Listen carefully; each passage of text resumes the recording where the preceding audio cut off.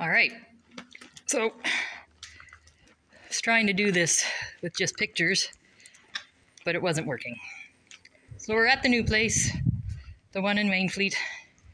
I already played with Christine in this arena. Now I get to play with Athena. Now, one thing I wanted to show you, let's get through this thing here she likes to spook at. I don't want to drop my phone. Anyway, so the one thing I wanted to show you about the arena that I haven't had in a long time, and I couldn't get a picture of it because I'm not very skilled, but we're going to go buy it. You see that? I have mirrors in this arena. So now I can yell at my own damn self about my position in my riding. And there's one over here too.